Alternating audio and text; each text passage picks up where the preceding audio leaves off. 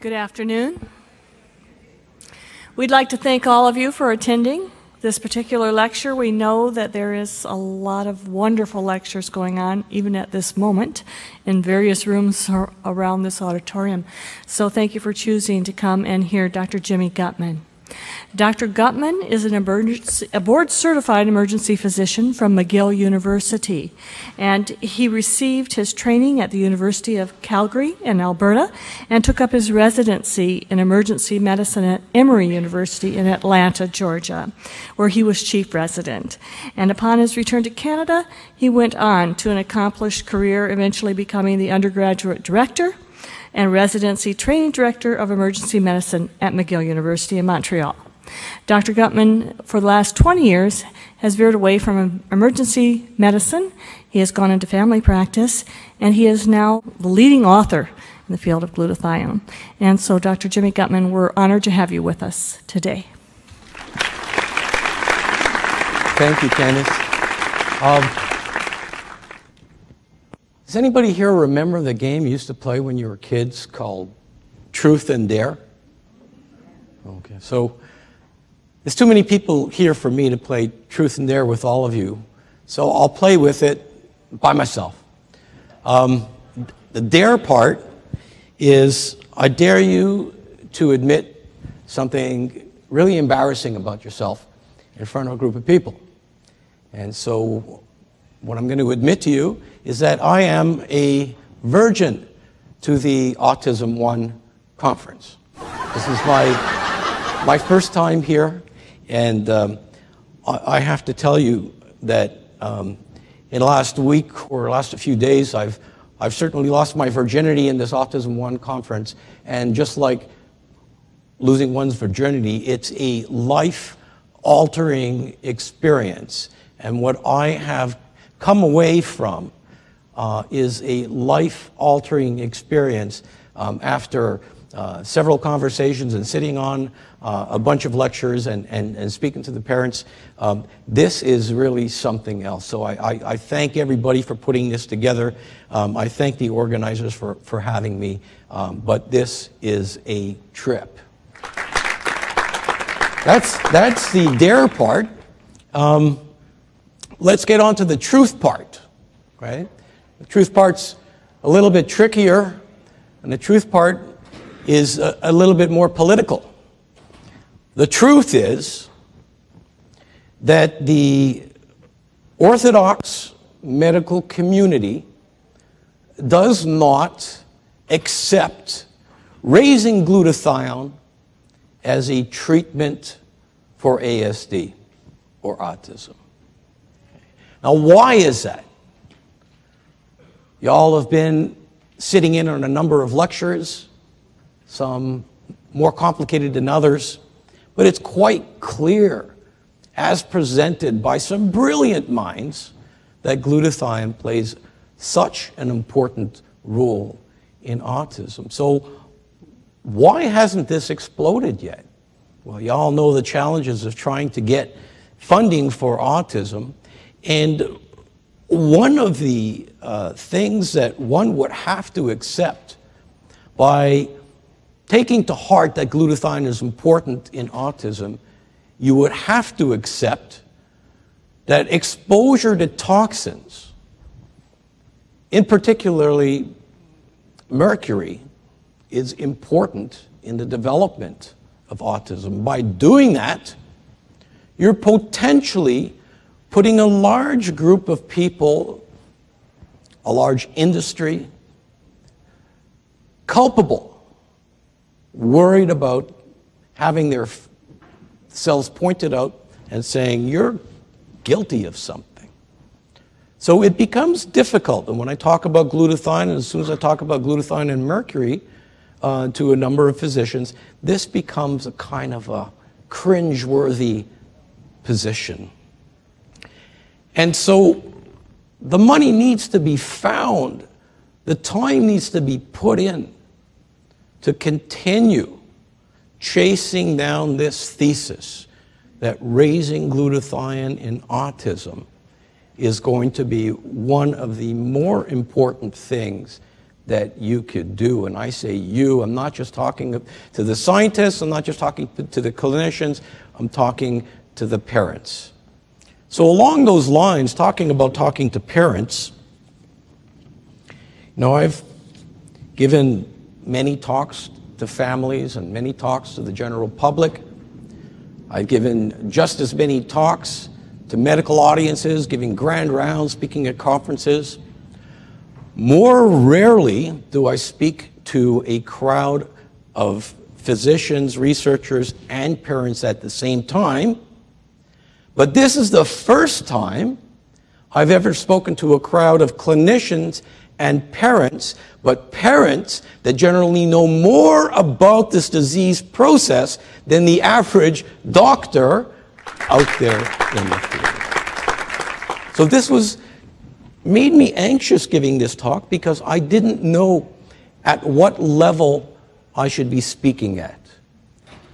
Of course, I have an academic background, I've done research, so my inclination was try to impress the hell out of the other researchers here and the scientists here.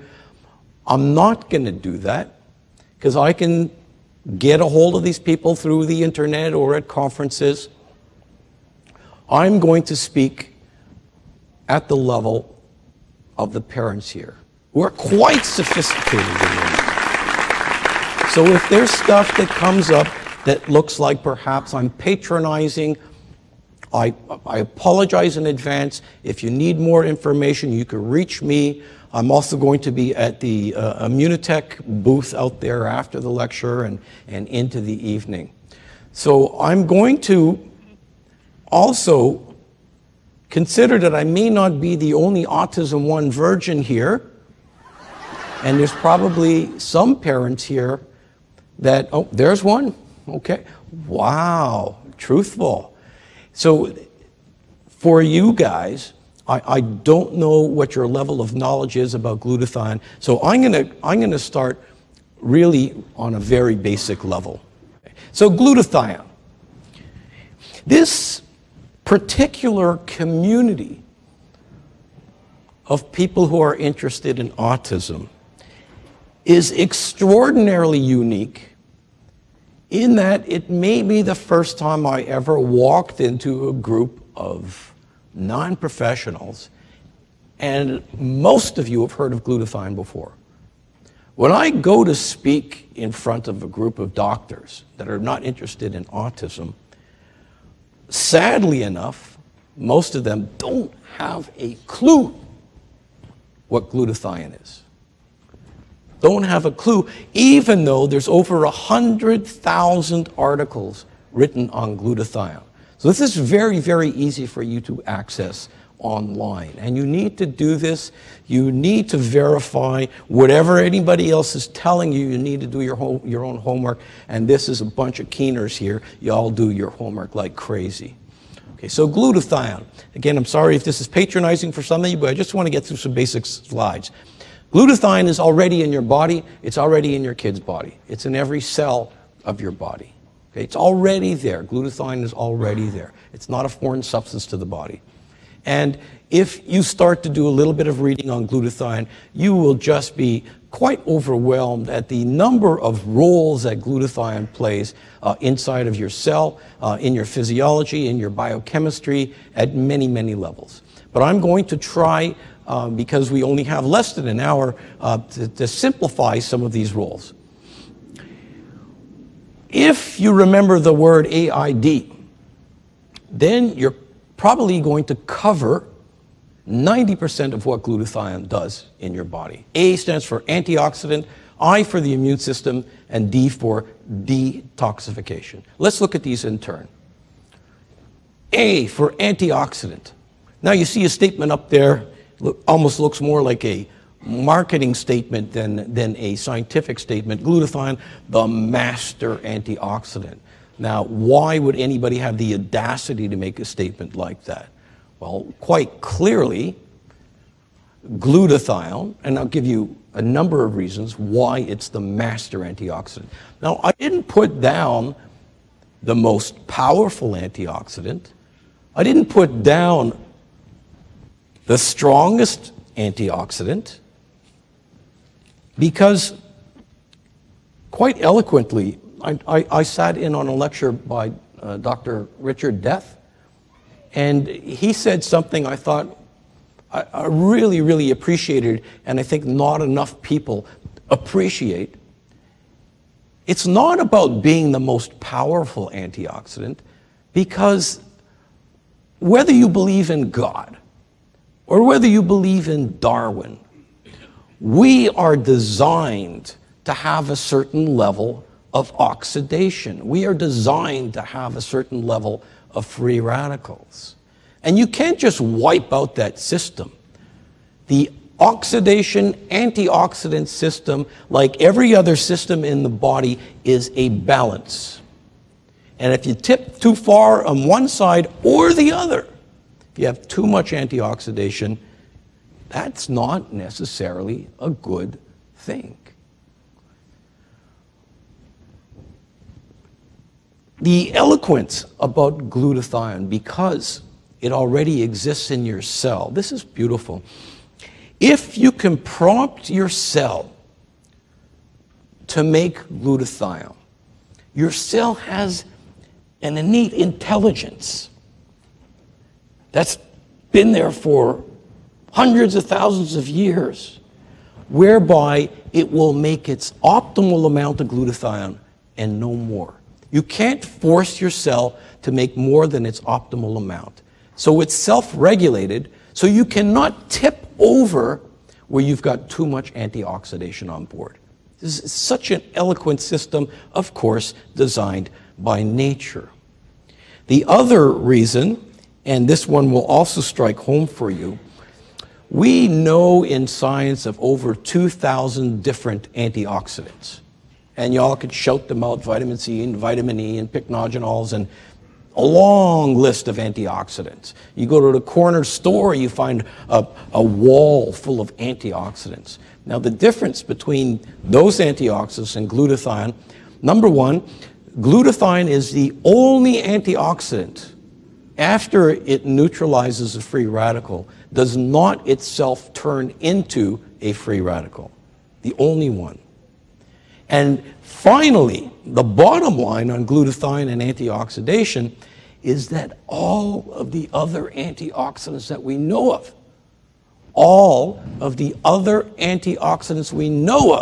cannot work without the presence of glutathione.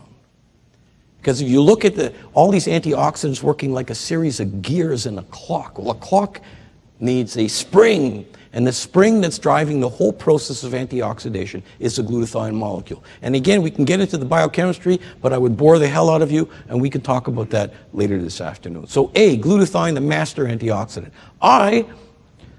Glutathione is literally nutrition for your immune system. And we could spend 2 weeks just looking at glutathione and the immune system. I'll really condense it down into a few sentences. People with low glutathione levels have poor immune function. People with high glutathione levels have a much better, more profound, active immune system. And we've looked at this back at McGill University for over 40 years. Some of our initial studies was looking at the model of immunodeficiency, which is AIDS, HIV. Okay, this is an immunodeficiency disease. And we knew that AIDS patients, and this is studies done in Stanford, California, that AIDS patients, by definition, were going to be glutathione deficient. Not only glutathione deficient whole body, but glutathione deficient in the specific lymphocytes, the specific white blood cells that went wrong in an AIDS patient. So what do you do with that material? Try to raise glutathione levels in AIDS patients. And we did that. We did those studies. We got funding from the Canadian government through what's called a HIV Trials Network. Outside of the studies, we were taking guys who weighed 80 and 90 pounds and getting them back to work. But we don't put that in the study. But what we put in the study are things that the scientists are and that clinicians are interested in, things like viral load, CD4 lymphocyte count, and all these other parameters that we use to measure the progression of an AIDS patient.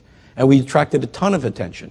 And probably next to the autism community, the community that knows more about glutathione than anybody else is the HIV/AIDS community. But this applies for AIDS, it applies for hepatitis. We've done studies in bacteria. Any infectious process is going to drop your glutathione levels. So glutathione nutrition for your immune system. D for detoxification. I think if anybody wants to learn anything about detoxification, they need to show up to a conference like this. Okay. And what does glutathione detoxify? Well, geez, if I had a screen that went down to the basement of this building, I would be able to fill it with substances that are detoxified by glutathione. Let's look at some of these. We're looking at automobile exhaust. We're looking at pesticides. We're looking at herbicides. We're looking at all that junk that comes out of the chemical industry. We're looking at, here's one that's going to strike home. We're looking at mercury. We're looking at most other heavy metals. And in fact, the way glutathione deals with these heavy metals like mercury, like lead, like cadmium, it chelates them. Glutathione will chelate many of these charged heavy metals. What lowers our glutathione levels? Well, we see a chart here. Drugs. There's a whole bunch of drugs that lower glutathione levels, not just street drugs. When I say drugs, I'm talking about pharmaceuticals as well. Probably the most common pharmaceutical drug that lowers glutathione level, you may know this, most people don't, is acetaminophen. You all know what acetaminophen is, Tylenol, Adderall. And it's rather severe on glutathione levels. And I predicted 10 years ago that at one time that there was going to be a day where on bottles of Tylenol, acetaminophen, there were going to be warnings for people like those with extensive liver damage, for HIV patients, for alcoholics, that the Tylenol needs to be treated with a lot of respect. And we're right around the corner. It may have already started happening in certain parts of the world. So drugs, poor diet. Do I need to talk to you about poor diet? Okay. You all know what it's like trying to get your fussy kid to eat properly. Okay, so poor diet will absolutely contribute to a drop in glutathione levels. Injury, trauma, burns. If you go to an intensive care unit and you measure glutathione levels in the patients in the ICU, inevitably they're going to have low glutathione levels. Infection, disease, we just talked a little bit about that. Tens of thousands of articles. Pollution, toxins, the aging process. Okay, now you're not thinking about your kids anymore, you're thinking about yourself. Glutathione levels actually drop about 10% every decade. So someone like myself, between the ages of 25 and 60, I might be 20%, 40% low on glutathione levels were I not doing something about it. And on and on and on. So all of these challenges to glutathione levels, all of these challenges, sucking up your glutathione levels, what would life be like if your glutathione levels were never normal? Now, you and I, at certain times of the day, like right after a good, healthy meal, our glutathione levels are fine. They might drop overnight. They might drop if we're under stress. But what if your glutathione levels were never normal? Okay, so this is the segue into how this is applicable in autism. We need to go back 1978. What is that? 25 years? 30 years? I'm a better doctor than I am a mathematician. But it's a long time ago. and there was just a couple little articles that came out. In this case, it was a French article that discovered that autism, kids with autism were going to have low glutathione levels. I mean, look how old this paper is. They didn't even call it autism. They called it infantile psychosis. It's old name, old name.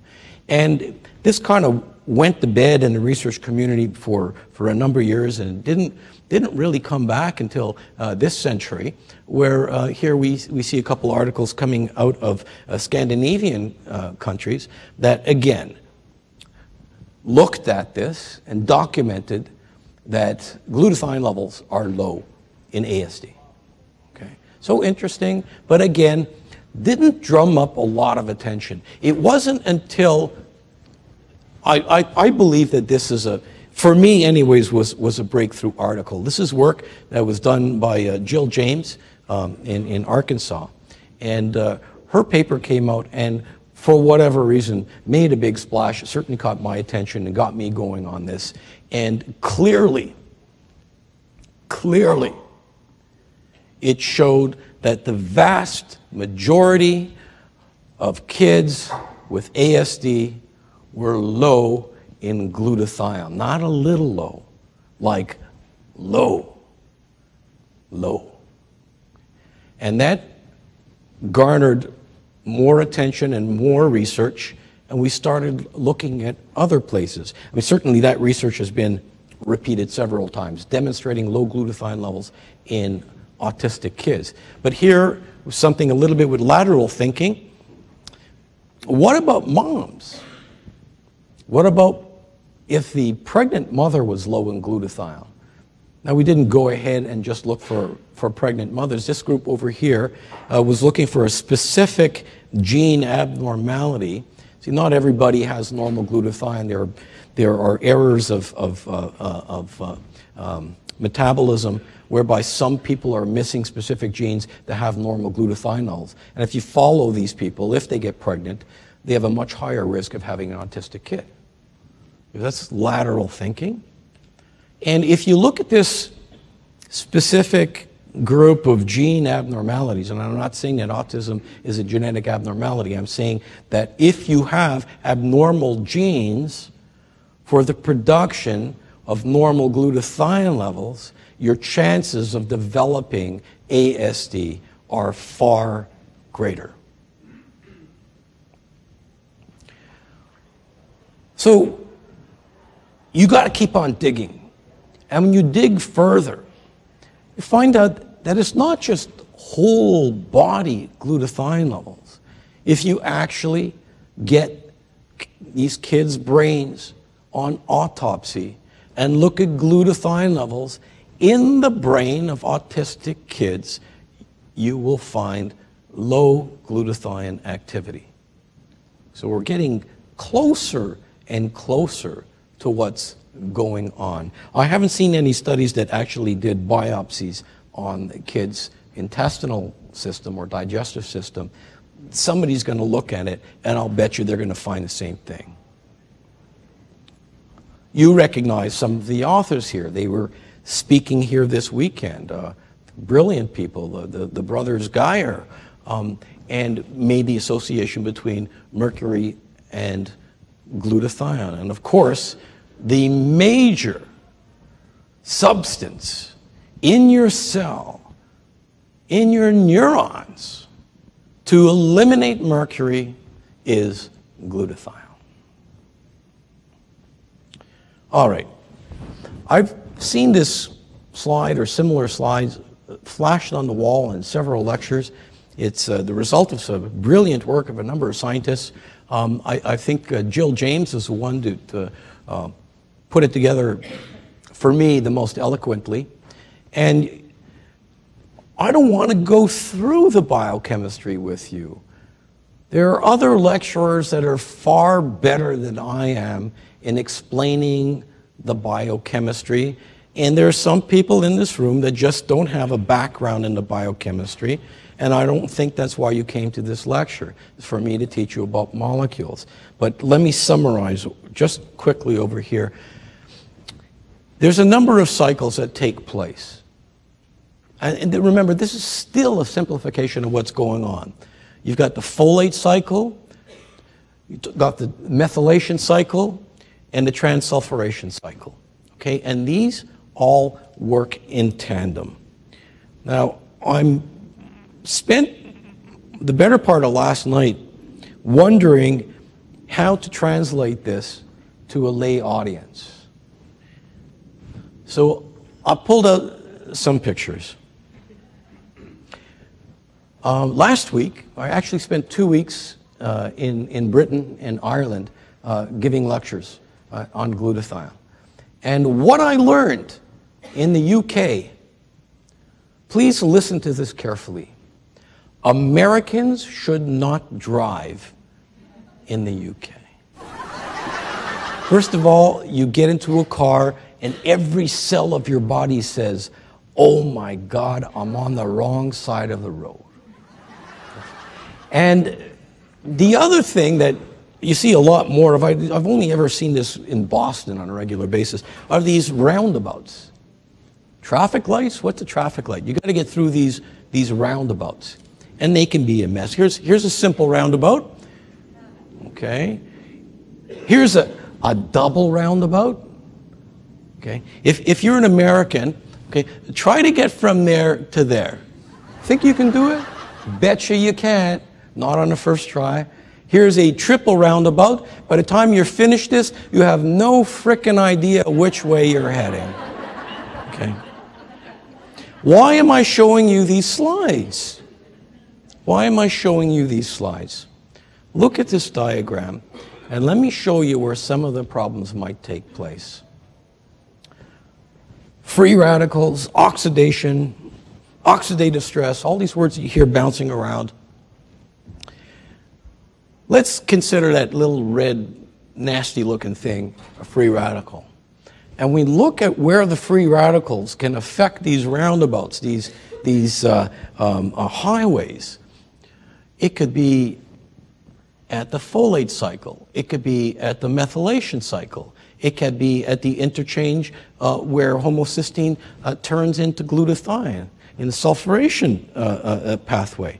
So that's where the free radicals can interfere with the flow of this traffic. And we know that these free radicals can be, we know that glutathione is a key for mopping up these free radicals. We also know that the limiting factor for your cells to be able to manufacture glutathione is the amino acid cysteine. Okay, y'all got that? Okay, then what the hell? Bypass that traffic jam. Because if we go back here, okay, there, the free radicals cause a flat tire. There, the free radicals stalled car. There, the free radical is caused an automobile accident. But you got to get down here. Right? So,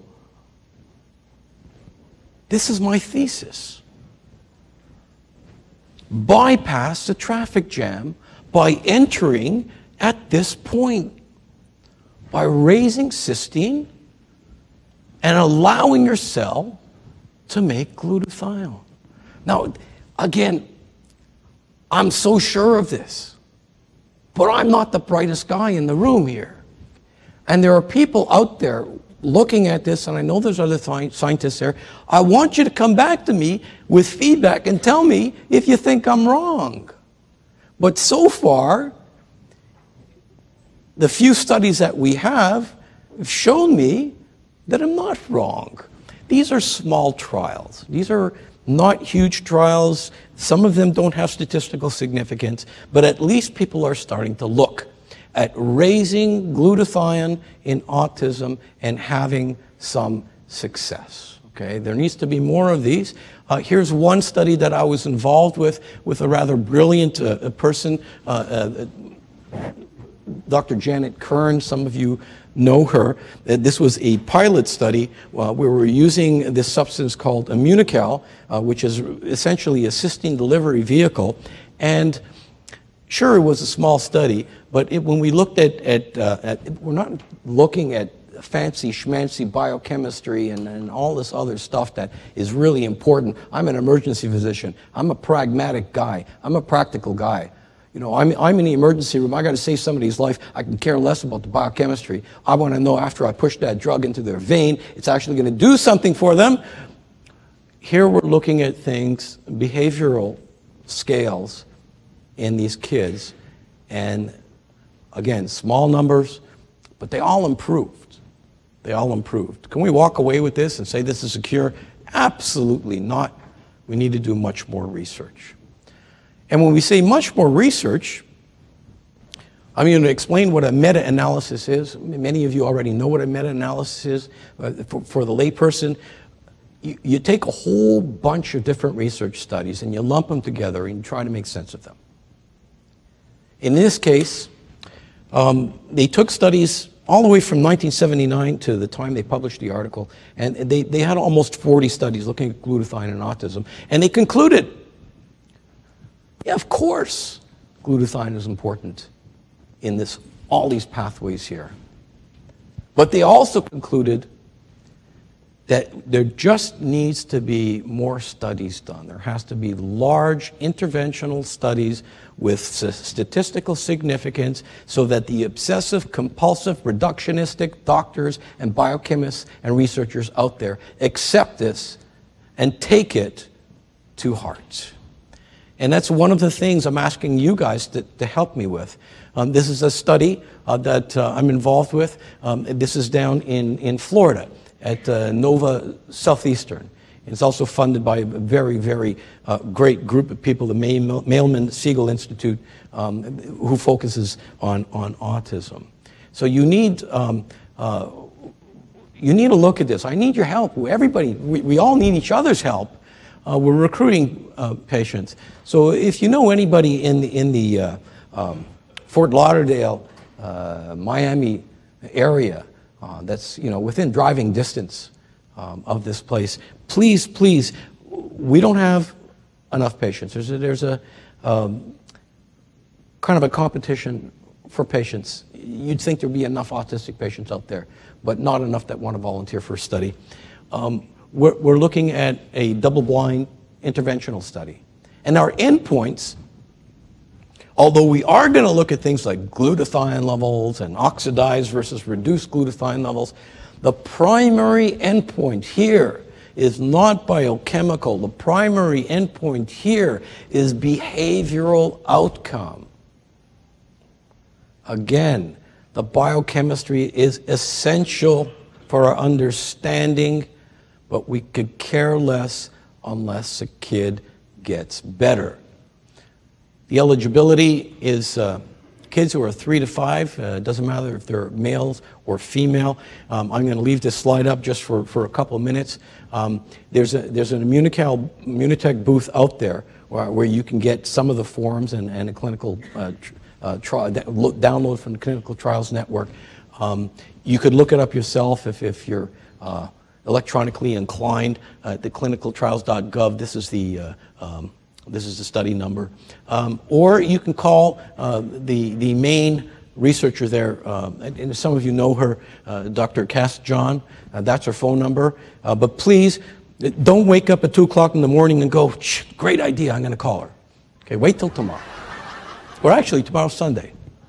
Wait till Monday. So just to sum this together and put it into a framework, we know that without glutathione we have poor immune function. We know that with low glutathione we have free radical damage. We know that with low glutathione we have a buildup of this huge number of toxins.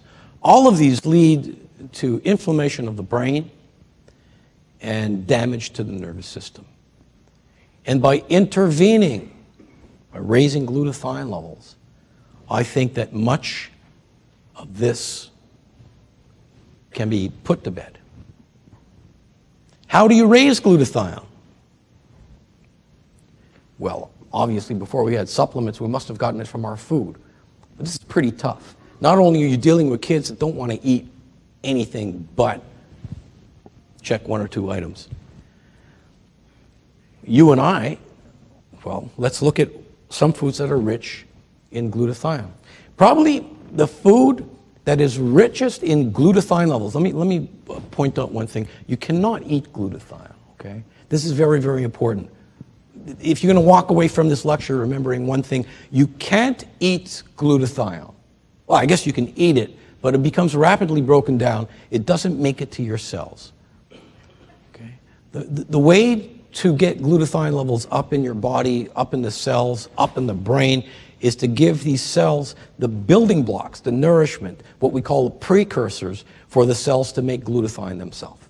So where do we find glutathione precursors? Well, in our life, the best source of glutathione precursors is in mother's milk, something that's really easy to get. No laughs today. Once in your life. Okay. The other place that you can get glutathione precursors is not just in human mother's milk, but is in animal mother's milk. But there's a problem there. What's the problem with whole milk for kids with autism? I know you all know the answer. So they're also getting a lot of casein. And the casein, as you've seen in other lectures, is problematic. We can get it from fresh vegetables. Now, why do I say fresh milk? Why do I say fresh vegetables? Because the precursors for the cells to make glutathione are extremely sensitive to heat, what we call thermolabile. If you heat these proteins, they lose their ability to raise glutathione levels. So if you're talking about milk off the shelf, even if you wanted to try that, there wouldn't be any glutathione precursors in there, because what do we do to milk? What do we do to cheese? We pasteurize them. Pasteurization is heating. So we've killed the activity of these proteins in their regards to raising glutathione. Vegetables. What do we do to vegetables? Well, sure, sometimes we eat them raw. But this is hard to get in 2014. Just as an example, again, I'm going to relate to your very, very basic needs here. Do you think that the potato or the peach, I'm speaking to the older people in the audience, that your mom put on your plate when you were a kid is at all similar to what you're going to buy at the market today? So what we've done to the genetics of these plants, what we've done to the soils, the additional crap that we've put onto these foodstuffs, it's really, really hard to get it from vegetables. So you'd have to eat enough broccoli so that the toxic environment in your bedroom was so high at night that your spouse got sick, you know what I'm saying, to raise glutathione. It's very uncomfortable. And you're not going to give your kid a boatload of broccoli to eat. There are other sources of glutathione precursors. One of them is meat. What did I say about heating? Normally, we cook our meat. Now, if for some strange reason your kid is into eating sushi 3 times a day, well, then maybe he's getting glutathione precursors, and maybe you're getting broke. And eating raw meat, medically, not such a great idea. Once in a while, maybe, but there are other things. So what about intravenous glutathione? Now, people have used intravenous glutathione. You might see great videos of people using intravenous glutathione. Intravenous glutathione in Parkinson's. For example, somebody might walk into a clinic like this with Parkinson's, they get to intravenous therapy, and then, they're breakdancing. Yeah. But the problem is by the time they get home, they're back to their state. So intravenous glutathione has a very, very short half-life. It can be exceedingly expensive. You take the risks of intravenous, it's annoying, and who's going to do that 3-4 times a day? The best studies done with intravenous glutathione are the studies that do that several times a day. We were talking about cysteine. Why not just eat cysteine? As a free amino acid, L-cysteine, as an isolated amino acid, it doesn't work. because when you eat cysteine, L-cysteine, it becomes rapidly oxidized. And it can make you feel sick, in fact. And if too much cysteine gets into your bloodstream, you end up with a state called hypercystinemia. And the problem with cysteine, when it's oxidized, it acts as a free radical. Many antioxidants, once they're oxidized, act as a free radical. So oral cysteine doesn't work. So people have looked at this and they said, wow, what kind of cysteine delivery vehicles do we have? And 40 years ago, maybe 50 years ago, N-acetylcysteine was invented. You take the cysteine and you tag an acetyl group onto it to prevent it from being oxidized. This is a marvelous drug. I use this drug in the emergency department for people who are on their deathbed. For example, people who have taken 2 bottles of extra strength Tylenol. I know they're going to be dead in 2 to 3 days. So I use N-acetylcysteine. And I use a whack of N-acetylcysteine. I give them like 40,000 milligrams intravenously. And I've never treated an acetaminophen overdose with N-acetylcysteine where they didn't throw up on my shoes. My wife hates that. N-acetylcysteine can be bought without a prescription as a so-called natural substance, which it's not, at health food stores. But it's still problematic. Most kids don't like taking N-acetylcysteine because it smells like rotten eggs. And even the ones that smell a little bit better, they upset their stomach. And N-acetylcysteine has a short half-life. So if you felt sick the first time you took it, well, you're going to feel 4 times as sick the 4th time you took it. Because of the short half-life, you can't just take it once a day. Makes no sense. You get a spike in glutathione, and then sometimes it crashes down even below baseline. So you need to give it multiple times during the day. When I treat somebody in the emergency department with N-acetylcysteine, I hang up a bag, and it's delivering the N-acetylcysteine over a 24-hour period. And finally, even for the people that can tolerate N-acetylcysteine, they don't feel sick with it, most of them will tell you that after 2 or 3 weeks, they feel washed out, and it just doesn't seem to be working anymore. And the reason that is, nobody knows this, but a few people. Remember I said to protect the cysteine from being oxidized, you put an acetyl group on it? Does it protect the cysteine? Yeah. How much does it protect the cysteine? It allows about 15% of it to make it to your cell. What does that mean? It means 85% of it is out there being oxidized, and eventually you build up hypercystinemia and you end up with a pro-oxidant state, and you've completely undone what you hoped you'd be doing. So for short term, the drug N-acetylcysteine, sure, it's great. For long-term use, just don't suggest it. Then there are subfractions of whey proteins. You all heard of whey proteins. The problem with most whey proteins is that they're derived from the milk industry. What do we say about any milk products? What do you do with them? Pasteurize them. Okay, so the majority of the proteins that you will find in whey, even whey protein isolates, they're usually highly degraded. And when you heat up these proteins, they just don't work. But if you're able to have a technique where you can tease out the specific proteins in whey that are glutathione precursors, then those can work. And that is actually the company that pays most of my consulting fees is a company called Immunocal. They make Immunocal, and this is their whole raison d'etre. Now, there's lots of other things out there that say they raise glutathione. I don't know. Again, I am from the orthodox medical community. I am a scientist, so I'm still stuck on this. Forgive me. I still think that you're giving your kids things that are A, proven to be safe, and B, less importantly, if you want to waste your money, proven to be efficacious. So just to conclude, wrap this up. Clearly, research tells us that autistic kids have a glutathione problem, quite clearly. Small studies have shown that raising glutathione in autistic kids works.